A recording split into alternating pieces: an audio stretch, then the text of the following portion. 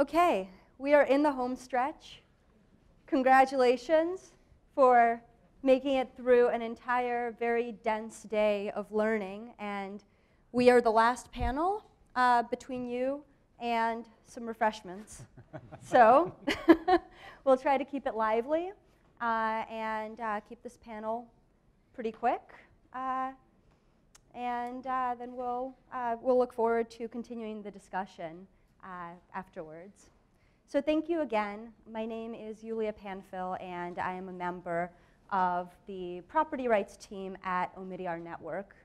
And I am joined here by an illustrious panel of experts that span the fields of advocacy, land administration, policy, technology, from working from the global level to the regional level to the national level, and across academia, the private sector, and also the nonprofit sector. So directly to my right is Chris Jochnick, who is the president and CEO of Landesa, which is a nonprofit organization that serves land rights all over the world. Prior to joining Landesa in 2015, Chris led Oxfam America's business and development practice, where he conceptualized and launched the Behind the Brands campaign.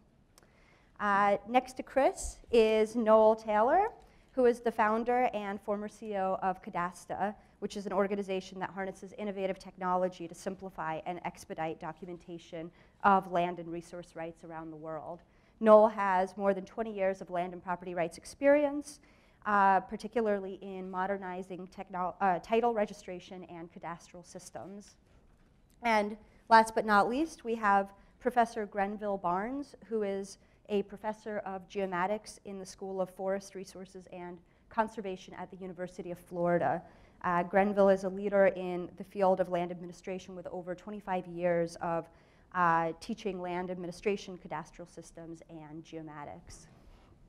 So before we jump into the panel, I will do my best to summarize in 2 minutes some of the most interesting lessons, takeaways, and perhaps questions that I was left with listening through the panels today. A few words that really stuck out to me that were repeated over and over by the panelists and the speakers: hope, innovation, perseverance, customer service, co-design, autonomy, and partnerships. Just some points that really stuck out to me. One, you can make progress on land rights even in the absence of fully legally recognized rights. So if you think about the Momo-BC Park case study and their ability to electrify that community even in the absence of formal, full legal rights. Something else, just piecemeal digitization isn't enough. You need really a holistic change management and business development approach to upgrading your land registries, and we saw that in the Jamaica case study, Australia, Ontario. Something else that stuck out to me, when you talk about PPPs, you really are talking about all 3 Ps. So when developing PPPs, we have to harness the comparative advantage of the business community and the private sector, as well as the government, and then look into the synergies that are provided by the partnership. I mean, just the example in Ontario of $30 million to $4 billion in revenue kind of speaks for itself. Another takeaway for me is that securing land rights and updating land registries is a long, frustrating, but ultimately rewarding journey, but it needs a real commitment of both time and money, and importantly, mandate. And that's something that really came through from several of the case studies. Another takeaway, beautiful laws don't necessarily equal beautiful practice, right? You could have the most perfect law in the books, but if it's not implemented correctly, you're nowhere. So how do we really get to the implementation piece? And finally, securing land rights is not necessarily the goal in and of itself. It's what can you do with your land rights once they're secured. So it's this whole idea that securing tenure is a necessary but not sufficient condition for achieving these economic growth, food security, empowerment outcomes. So those are just kind of a handful of aspects that stuck out to me. And before turning it over to the panelists, I'm just going to throw out a few of the questions that I thought were really interesting that some of the speakers dealt with. And if the panelists want to riff on any of these or pick them up, great. I'm sure you have many of your own. One, how do you record communal land rights in a system that only supports individual rights from a legal perspective? I thought that that was really fascinating, a really fascinating discussion. How do you deal with different departments within a government who handle different pieces of the land titling puzzle? I really like the graphic from Elizabeth Stair's presentation of that puzzle piece in the middle. How do you actually make that puzzle fit together? How do you merge departments that may not want to be merged? How do you make registries sustainable from both a financial perspective and a participation perspective? So how do you monetize certain aspects of a land registry that perhaps subsidize some of the free services that you're providing? Or how can the private sector help in the development or in the delivery of property rights in these systems? And we saw some of that through the Ontario case study. Or perhaps how do you use innovative structures like the statutory authority that we saw in Australia? Another question, how do you create in communities the capacity to respond to legal changes or policy changes that are happening at the national level? Because as we saw, and this goes back to the implementation problem, if communities aren't ready to receive these changes, then the changes can't be implemented. And finally, and I think this really came through from the Tanzania case study, how do you efficiently build the capacity of a large number of people? And we saw in the Tanzania case study a cascading approach. But when you have a policy or a legal change at the top, and then you have thousands of people who have to implement it, how do you build their capacity? So those are some of the interesting questions that I thought the presentations delved into and would love to discuss more in the context of this panel. But for the time being, I will stop and leave it to the panelists. And I'll open it up if each of you could take maybe 5 minutes to reflect on what you thought were some of the more interesting or perhaps more surprising aspects of the case studies and what you heard today. And how do you think that these case studies could be applicable in the contexts in which you work? And how perhaps they can't be? Are there portions of the case studies that you don't think are applicable? So we can start with Grenville and continue back this way. Okay, thank you. Is my mic on? Good. So since I've worked in just about all of these countries with the exception of Canada and Australia and Tanzania, all of them are really interesting to me, and including those other countries, because even though I didn't work there, I was studying their history in the late 80s. So it's very interesting to see the kind of changes and the positive side of things. I mean, I was starting to lose faith. I hate to say that, but this is a nice positive stroke to push me in the right direction. Surprising, perhaps, I did some work in Jamaica way back in the early 1990s, and the registry at that time, or the titles office, was known as the Deep, which meant that you didn't want to go down there because who knows what was happening. And I don't know if this is true, but the urban legend was that the titles office itself was not registered. So it's nice to see that Jamaica has come such a long way. The Kyrgyzstan, well, I've also done some work, is another sort of surprise because of overcoming this huge change in land tenure and land policy from a communist to a sort of a private property system. And then I think the surprise that Leon and I had, which is sort of a negative surprise when doing the South African case study, was that there's no mechanism to register communal property, which constitutes something like 35% or more of the land. in a country which supposedly has a good registry was surprising to both of us. So that's the sort of negative surprise. In terms of innovations, I think what's very, very interesting are these PPPs, these private-public partnerships that go on, and all the different ways that it's been put together are extremely interesting. I don't think there's no one from Brazil here, right? But there was a case study in Brazil, and probably very few people read that. So I'll just mention that there's something very innovative going on there. There's a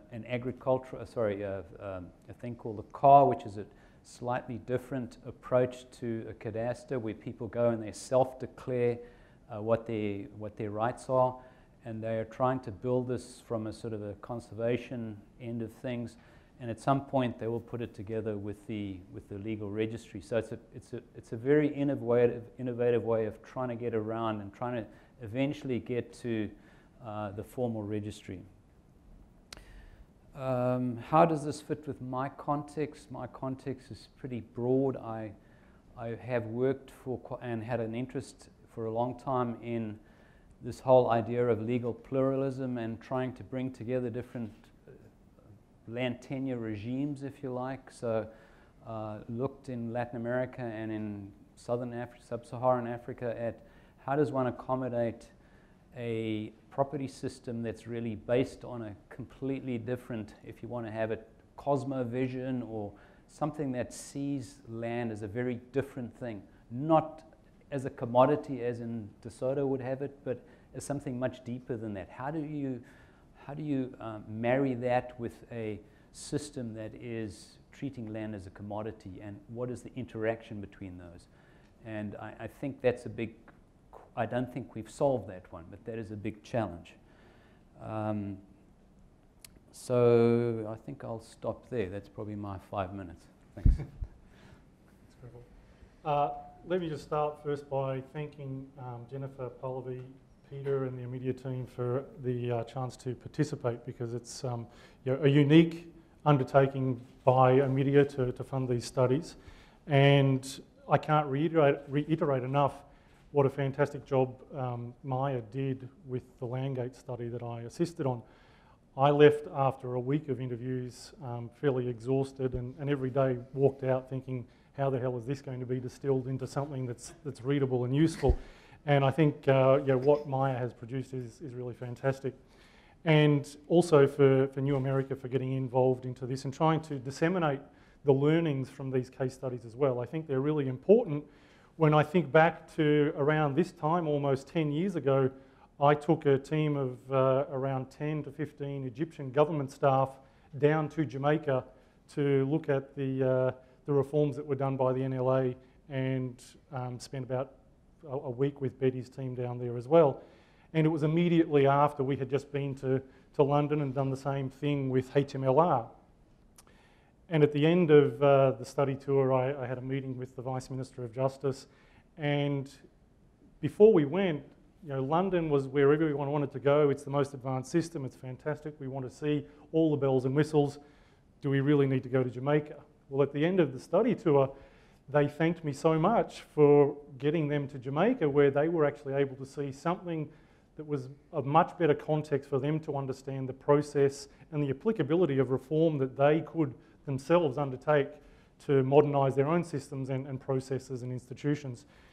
And the challenge does lie in getting that information out on what the solutions are. I think one of the bigger problems, though, is getting more understanding of the actual problem. We've heard about the nuances of property rights and how pervasive they are through so many sectors. And I think this is another area where the Omidyar network is contributing as well through the Property Rights Index, where we can actually start to get more granularity of people's perceptions of tenure security, and then what is the impact of that perception of insecurity, and what does it mean? Because once you start talking to governments about the fact that somebody doesn't have secure rights, so there's no productive use of land, which is holding back $10 billion of agricultural productivity, I think those are the sorts of discussions that will have them looking for the solutions we're talking about today. So we really have to come up with some more nuanced discussions around the problems. what they are and how they could apply to developing country contexts in particular. In terms of the innovations, for me there are very different layers through the case studies that we've gone through today and read through as well, where we have innovative models and we have innovative systems and technology. But for me, what's really driven it is the innovation in the change management processes for each of the cases. And the focus of the innovation in terms of the land registries we've seen is really what are the benefits to the customers that are going to come from this. Whereas when we're talking about the innovations on the securing rights, it's coming back to what Catherine said earlier this morning. It's about quality of life and opening up opportunities for people who are being left out of the formal system, bringing them identity. And it touches on what you had mentioned earlier about land rights in themselves, not just being what we need to focus on, but what are the benefits that extend beyond land rights that can come from improving systems, processes, and technology and applying all of those together. And it is a whole ecosystem of stakeholders and players that need to get involved into that, from the communities and individuals themselves and how they get engaged into processes, right through to the government agencies, and underpinning all of that is communication and the social preparation, basically, of getting that in place. Without that, then the sustainability of reforms is really going to fall over. In terms of where this applies in my context, I've been doing this for about 20 years, and it was 2006, I think I was in Zambia doing process analysis of the deeds registry there, and as part of the doing business report for the World Bank, identifying steps in the process that could be streamlined to cut down their average processing times. And what I found was that each transaction was spending an average of 13 days in the typing pool. So an immediate step they could do was just give people more typewriters. And it comes down to what are the simple things we can do. We don't necessarily always need to think of the Rolls-Royce technology solutions, but what are the more fundamental changes that we can make for working culture and working processes as we bring people along this journey as well. So for me, it's really a process that we need to innovate. Great. Well, I also want to start with a thank you. I'm honored to be on this panel with such expertise. I don't consider myself nearly the land expert as the other panelists here. I'm more of a generalist. My background is more of a development and human rights, and I've come to land a little late, but have seen land in so many different ways as central to both development and human rights issues, and I'm very happy now to be digging deep into this issue.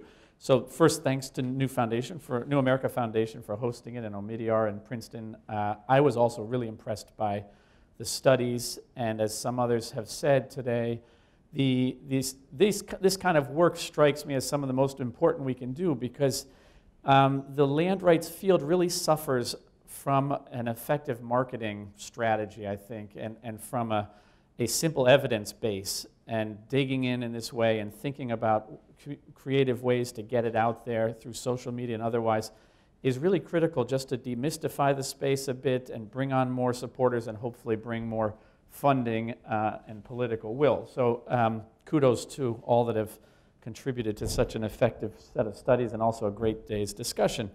What I was a little surprised by in some of the studies was first the lack of attention to political power.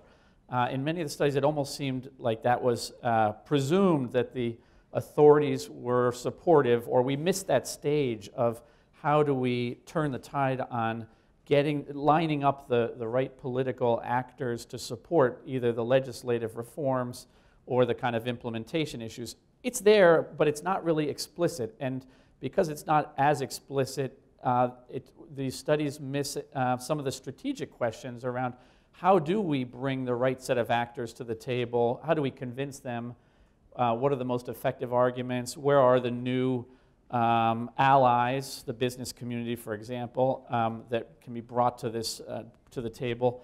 And that really speaks more to my own background as an advocate. I'm always thinking about how do we line up the right set of actors to move an agenda. And I think some of the studies could have used a little more attention to that. Of course, it's such a rich set of issues, it's tough to get at everything. Related, though, in terms of households, I was surprised that there wasn't more attention to women in particular, because we know that women are systemically discriminated against in many countries around land issues, and that is vital to so many issues, their identity, their ability to take part in civic life, all of the household issues around development, food security, education, health that we know are improved when women get the, more are empowered, and certainly land is perhaps one of the easiest ways or quickest ways to empower a woman. And so I was a little surprised that that didn't come out more. Some of the studies talked about women as part of the process, which is great, but not so much about how these projects would or wouldn't benefit women in particular. And so that I thought would have been interesting to hear a little bit more about that. But that said, I was more struck by how much of the studies really spoke to the kind of work that Landesa does, and a few of the things in particular. One is the focus on bottom-up solutions was really heartening and encouraging. At Landesa, we've been at it for about 50 years, and we started off really just focused on top-down, the legislative and policy reforms, and came around to recognizing that implementation is such a critical part of it. As Julia said, a perfect law doesn't take you very far. And then in terms of implementation, my expectation in meeting the land rights crowd, the engineers and the surveyors and the rest of it, was that I would hear a lot of technical fixes or top-down fixes even on implementation. And so to find so much discussion around participation and all the messiness of local politics and how do we manage some of those relationships was really encouraging. And from my space, I think that is absolutely critical, that we need to think more about how do we bring more actors from the grassroots, the people who are actually affected by this, into the process. So the community mapping and the participatory processes that are talked about, the land literacy and raising awareness for purposes of creating demand is really critical, the capacity building. All of those issues, I think, are fundamental and can be wedded to some of the top-down solutions. Or that's to say, the top-down solutions have to be wedded, I think, to that bottom-up process if we're going to ensure lasting solutions, solutions that are really fair, solutions where people really feel like they are have a voice in the longer-term development issues that come out as their land rights are strengthened. So that was really heartening. And then a couple other quicker ones. The incremental approach also seems absolutely fundamental. Part of what makes land so challenging, and I think part of what turns off maybe a lot of people, is it just seems so complex. So seeing some of these incremental steps where you get tangible wins without getting to the end line, but already people start feeling a sense of being empowered, being identified, having an address, getting some service. Those kinds of steps, I think, are critical and should really be highlighted, because we need those short-term wins if we're going to create momentum and build more power or more actors coming into this space. And so that was really great to see how we don't need to have a perfect formal registry. We can see successes even halfway down the road. And then finally, one other issue that I think is really critical is this idea of holistic approaches. Or we work in India around a model called convergence, where alongside the land, you also crowd in lots of other issues, the irrigation or the school or the road or the different services. And I was sort of struck in coming to this a bit late of why does land have to be that issue that brings a lot of these issues together? Why couldn't any one of those things, a schoolhouse or some other intervention, create that kind of an anchor? But really, I think it is land that is the natural anchor to lots of different services. And so we have seen that as the land is titled and as microplots are given out, that provides a real opportunity to think about how all of these other things can be synergized in a more holistic fashion. And I think that came out in some of the case studies also. Thank you all. And I'm going to jump on something that Chris said, which was about getting governments on board. So I think that this was a common theme that emerged through some of the presentations, but that I would like to explore a little bit more with all of you based on your experience of how do you actually convince governments to get on board with land innovations? How do you line up the political actors? How do you get the political will in place? I mean, everything from convincing governments to consolidate multiple land departments into a single agency, which we know has winners and losers, or getting governments to adopt new technologies that may be scary or unknown, or even at the most basic level, getting governments, particularly in countries with a already strapped budget, to allocate money to this issue when there are so many other competing issues. From your experience, both from the advocacy side and the tech and policy side, how do you make that pitch to government? Anyone can jump in. Well, I'm happy to take a quick crack at it. So Landesa got its start actually by making the pitch in Vietnam during the Vietnam War that providing smallholder farmers more secure rights would increase productivity and reduce fleeing to the Viet Cong or recruitment by the Viet Cong. And after a couple of years of that work and 1 million farmers were granted more secure rights, productivity had risen significantly on the order of 30%, and recruitment had gone down by 80%, and that made for a very effective argument. And we then, over the last 50 years, talking over 50 governments, have used some of those arguments, but really what I think it is most of the good arguments are out there already, whether it's for tax purposes or business or reducing conflict or a whole host of development reasons. But what is missing is often just a reframing and finding the right argument, and then a little bit off. We always start with data. We do the research, we show the incredible the feelings of insecurity as well as the actual insecurity that so many folks are suffering by, and then we try to frame an argument that actually will appeal to the particular government. I would say that's an important part. But the other one, not to forget, especially as you go down the ranks, is the personal issues. A lot of mid-level bureaucrats need to feel that this is actually good, whether it's for their career or their self-satisfaction, and so also being savvy about what will turn a reluctant bureaucrat into a champion for land rights is really critical. And I think that is so context-specific, but it goes to this issue of how do we bring the right players into these coalitions and people that are good on those sort of political questions and join them to the tech folks or the others that are as important.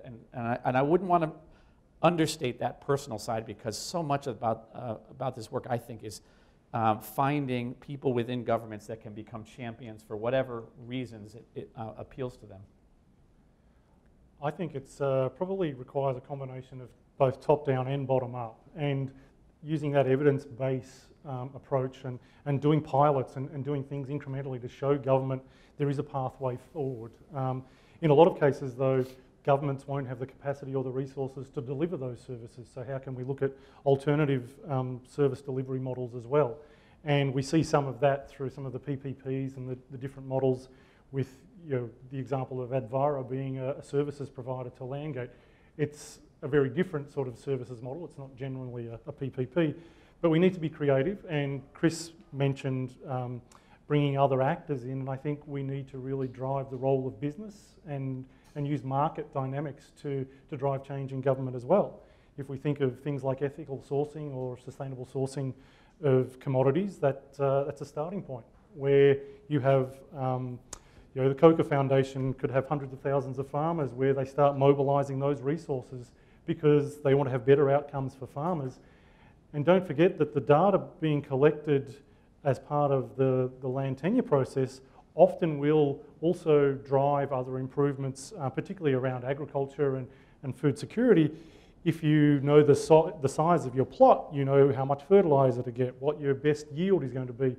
So there's a lot more use of data associated with land, I think, that is being left to the side at the moment, which we could leverage, and a lot more actors that could use market dynamics. We saw with the registries that modernised, it was market dynamics that pushed them to streamline and modernise. So I think we can explore and look for new opportunities to get more rights recognised as well.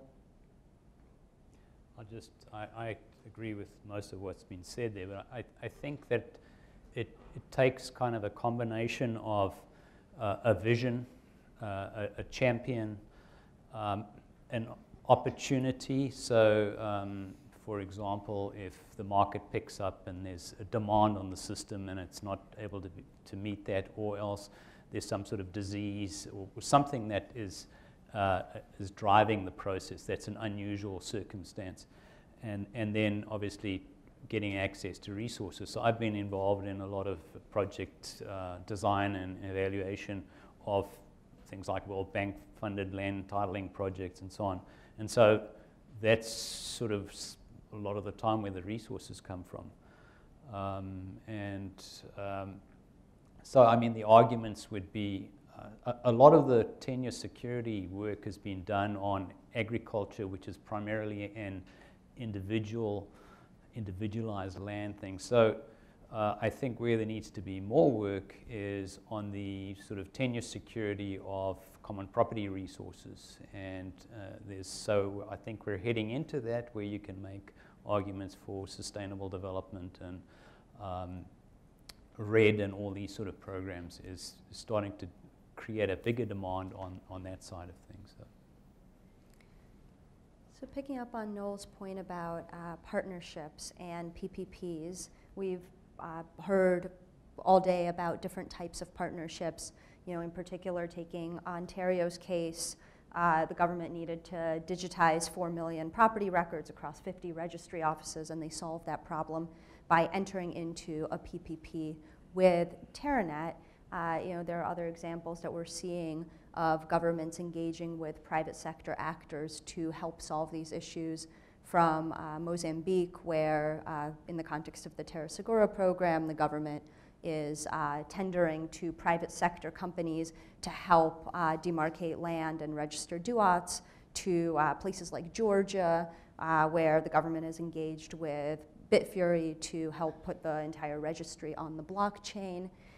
From your experience, where do you see new opportunities for innovative partnerships to secure land rights emerging?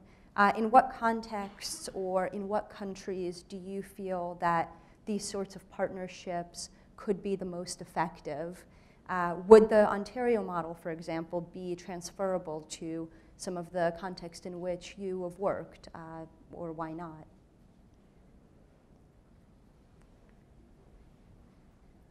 I think partnerships are critical, definitely. The capacity is not there within government in an age where we're trying to downsize government. And the one group, which I think wasn't mentioned there, which for me is ultimately going to really underpin a lot of work in developing countries, is NGOs and civil society groups. A lot of organisations like Landesa already have the networks and the relationships built at the community level, and offer a pathway in as a trusted intermediary to be able to talk with government in designing new approaches, new methodologies, and testing new technology and processes for them as well. Through Cadastre, we did some support work for Landesa in Telangana in India, where it's a community-led initiative. And Landesa really drove that by educating local community resources, much like we saw with Tanzania and Mozambique, using community-level resources as well. So we need to think of other ways to resource these programs to get the data in, and also to maintain it. And that's where the communication and ownership at that community and individual level is going to drive the sustainability as well. Yeah, I would echo the role of NGOs. It wasn't an accident that the first two speakers on South Africa this morning are from NGOs. The way that we see the whole land governance structure is that you sort of have the macro level, which is the government making policy and laws and things, and then you have these communities. And one of the key pieces of governance are the NGOs, who are able to transfer policy and help implement and do the training and stuff. So I would see that as it doesn't really answer your question, but that's a key piece of the puzzle here. I think in many countries, NGOs play an absolutely crucial role. Well, I would agree with that. Of course, both speakers, what we found, just building off of Noel's comment in India, was that the working with communities, which many people sort of hear as long, complicated, expensive, was actually a very efficient way to deliver on the first stage of mapping basic issues and conflicts related to land holdings. And then that, combined with some technology and working with the government, proved to be a very effective model. And so I'm glad that Noel highlighted that. I would say that PPPs are probably, going out a little bit on the limb here, easier to implement in developed countries where you already have a pretty well-functioning government, and there's a space for a business to come in and work effectively. I think it's trickier in some of the developing countries where governance is weaker, to the extent that the private sector starts replacing governments, or instead of building the capacity, takes on certain roles that should really sit with the government or sit with civil society. And so where I think we ought to look for, this is not to say we shouldn't look for PPPs in developing countries, absolutely, but we should look for them where the bringing in the business hand will leave the government or the civil society stronger and better, will build their capacity in the process. So there will be some information and technology exchange, let's say, and won't be simply a shortcut to or an alternative to stronger governance. Great, thank you. I don't know where we are on time because I left my phone in my purse, so I will take the opportunity to stop with my questions for a moment and see if there are questions from the audience. And maybe we'll take 3 questions and then. Hi, it's Catherine from VPUU. I think I attended the Habitat conference last year where they spoke about the 4 Ps. Not the PPP, but the people, the people, public-private partnerships. And I think that that's the space we're in, and I don't think we can even turn back. I think we are there, but it's that participation that we've been talking about, and who does it, who masters that process, because it's complicated, it's time-consuming. We've spoken about all those things. But I just think that the 4 Ps are the thing that we should be talking about. There was one question that I was talking about. You mentioned quite a few case studies. You're talking about India, and there's a lot of interesting work going on in Colombia at the moment, in Medellin, where they are making big strides to recognize land and informal settlements, and I think that that's also something. But you did mention some other case studies, and that we have some case studies here today, but there seems to be many case studies out there. So it's just a question of how do we have some case studies developed here, but we almost need all of them. Just some comments more so than questions. Thanks. I think on that point, Catherine, Mike mentioned earlier This Is Place, and I think that's a fantastic vehicle right now to get more information out on these individual stories coming from some certain locations as well. But as Chris said, land rights has had a bad marketing strategy up to now, and how do we improve that and really highlight the benefits, as well as get governments and policy makers to understand the problems that they need to address. Can I also just quickly comment on that? Because I completely agree with you. I think there's many great case studies that still haven't seen the light effectively in the way that these have. But one thing that I noticed about even these case studies, which are very well done, is they lack a certain coherence in terms of mapping out some common challenges and then some common solutions. And this is understanding that every context and every country is different, but I think the next step for these sort of cases and other cases would be to start thinking about, okay, this case, the real basic issue was a political question, and here's a couple strategies. Or in this one, it was more capacity and technological. And in this one, it was really a resources. So how did we come up with innovative strategies? Whatever it is. But finding a couple of key themes that go to the common barriers, because I think we could map out some 5 or 6 common barriers or challenges and then put case studies in places where they really speak to that particular challenge. But I completely agree. I think there's many more case studies that need to be brought to light. So, Chris, I just want to thank you so much for that comment, because we're working on some of that right now.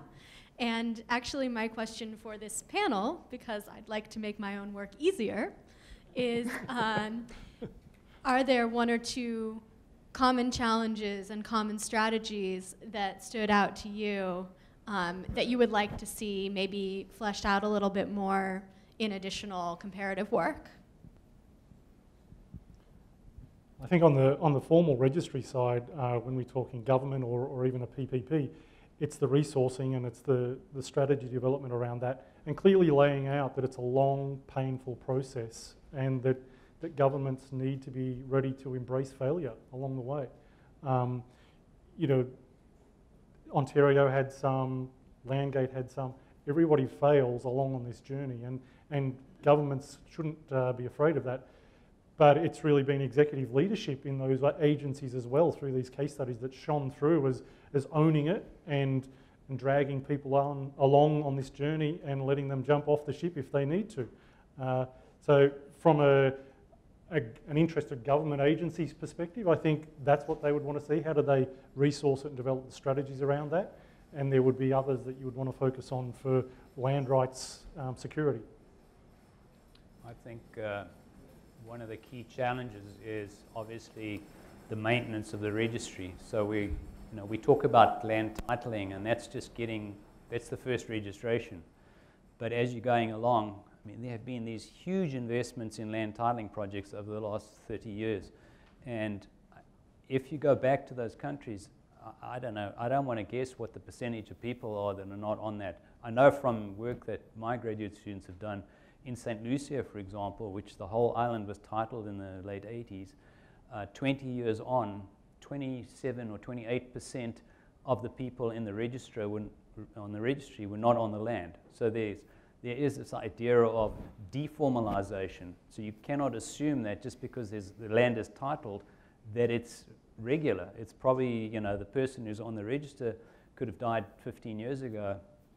The kids are on the land and maybe they've subdivided, and so things change. And so the big challenge is, how can we compete against the informal market, if you like? How can we cater for that? And it's obviously got to be sort of through incentives, through showing real benefits and things like that.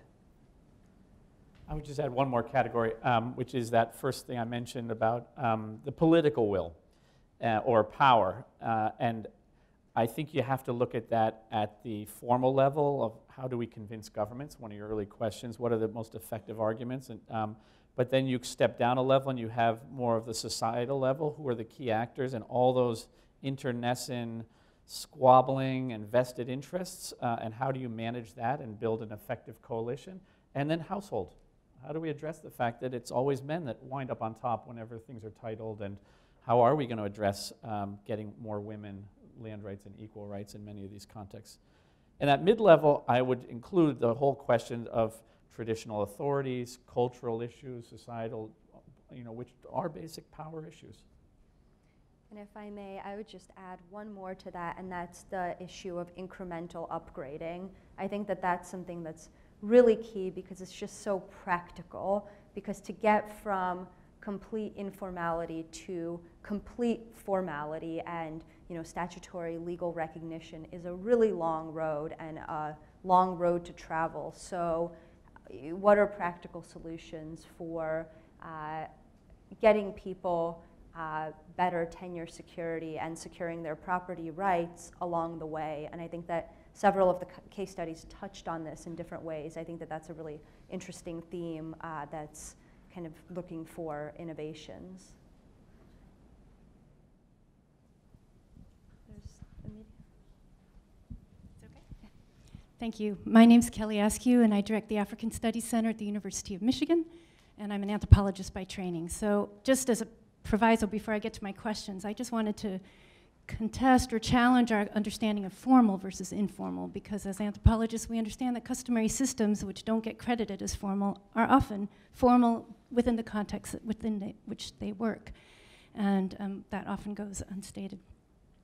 But my two questions are, one has to do with the other side of the coin with rights, which is responsibilities, and also my second question will have to do with priorities. So when we talk about property rights, the assumption in certain circles, but not in all circles, which is a bit problematic, is that with property rights comes the responsibility to pay taxes. And Chris, you just mentioned taxes moments ago, and I think Jody is the only other person today who have mentioned taxes. And that's understandable, because when we're talking about trying to introduce land tenure reform in a developing context, you might not get your community engagement, the participation that we all agree is necessary, if you start talking about taxes. Instead, the selling point is credit. With title will come the ability to collateralize your land and access credit. So that unstated agenda item, which some people will acknowledge, but most public awareness campaigns do not, is a problem in terms of recognizing that people are not always not cognizant of that fact. I work in Tanzania, and I've seen so many district and village offices where issued titles are littering the office in piles, people afraid to pick them up because they recognize that with picking this up could come the responsibility to pay taxes. So at what point in the process does that become part of the public conversation? And so that's one set of one question.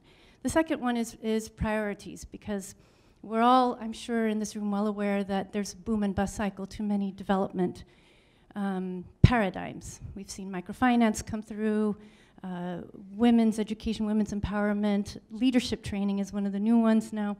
And titling could be one of these. Hopefully, I'm sure for many of us, we want it to be more long-lived. But when I go into rural areas and talk to people in Tanzania and ask them what their priorities are, titling does not typically come to the top of the pack. Water, healthcare, roads, storage facilities for agricultural producers, these are the things that people tend to put ahead of titling. But looking at the big picture, looking at governance, looking at responsibilities and rights, we can see why there might be a place for titling. So what happens when you start asking people, and this gets also to the question of gender, when I talk to women especially, and ask them, do they want title, and they often say yes, and then I say why, and they're like, oh, I hear I can get loans. What would you want to use your loan for if you were able to get one? Almost always women say they would send their children to secondary school. That's not going to enable them to pay back a loan. That's outsourcing responsibility onto the poor for things that perhaps should be prerogatives of the state, responsibilities of the state. So I want to ask about priorities, rural development priorities, both from the community level, the grassroots level, as well as at the level of donor agencies and governance, and see what your thoughts are on those. Thank you. And maybe we'll just take one last question from Emilio, and then we'll have the panel answer both questions.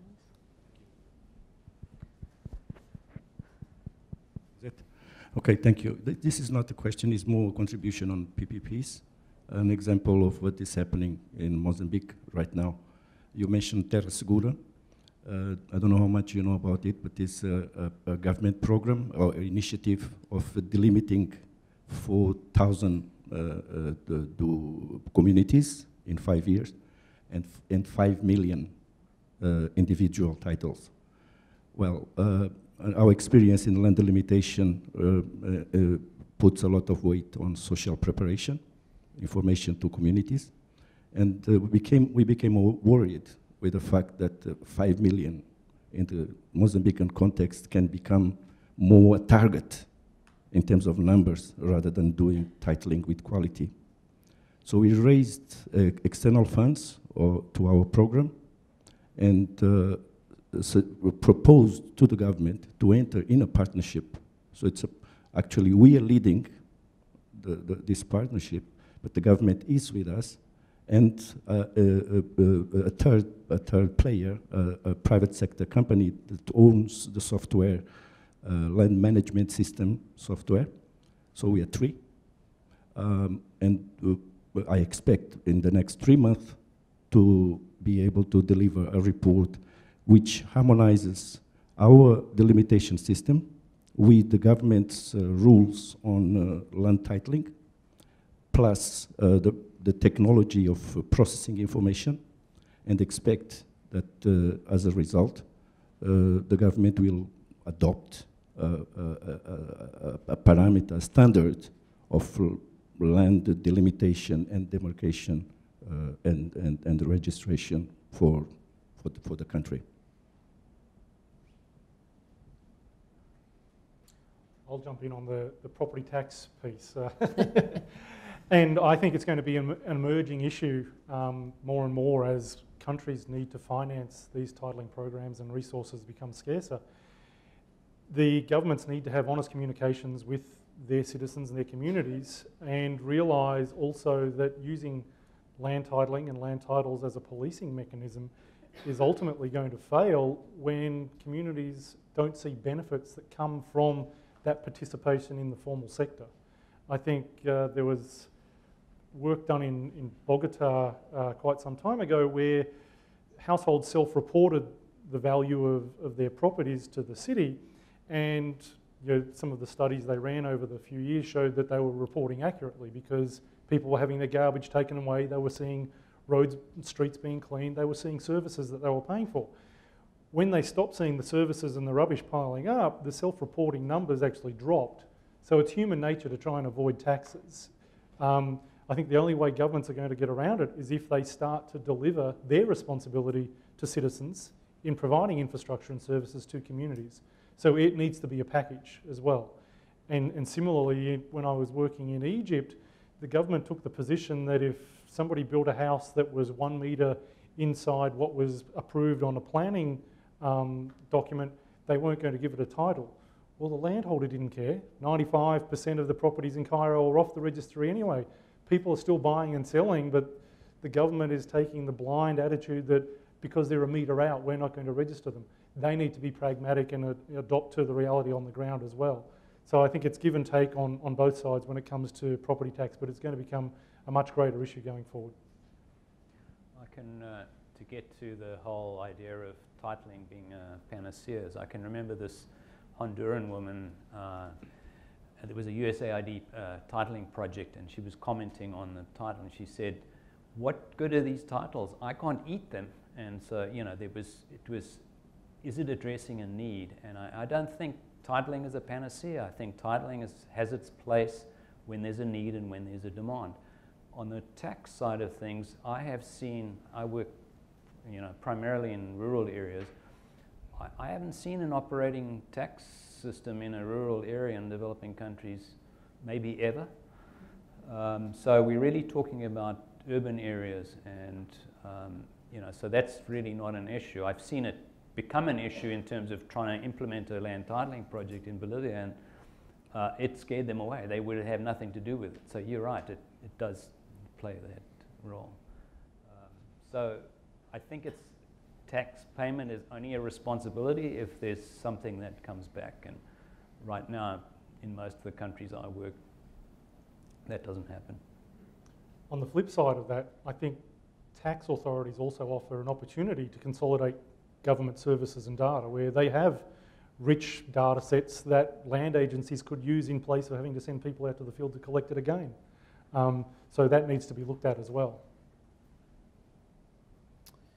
I don't have too much to add to that, but I will say that I think the argument for titling and its effectiveness is likely to increase as there's higher and higher demand for land, and as countries increasingly modernize. That land isn't that big an issue if you don't feel threatened, and there's plenty of it. But as land comes under threat from different sources, having secure land rights is absolutely fundamental, and that might be the moment where communities and individuals start recognizing the importance of it. And on the positive side, I think people have to recognize some kind of benefit that would come along with the land beyond just the avoiding the risk of losing it, and that benefit, if it means credit, or it means government services, or if it means ag extension or irrigation or whatever it is. But those sort of things come as part of a bigger package. So on its own, titling, yes, is a tough pitch. But as part of a more holistic set of interventions, then I think it finds its space and it's a powerful argument. Thank you. Well, with that, I will go ahead and close this panel. Thank you very much to our 3 panelists. Let's give them a round of applause.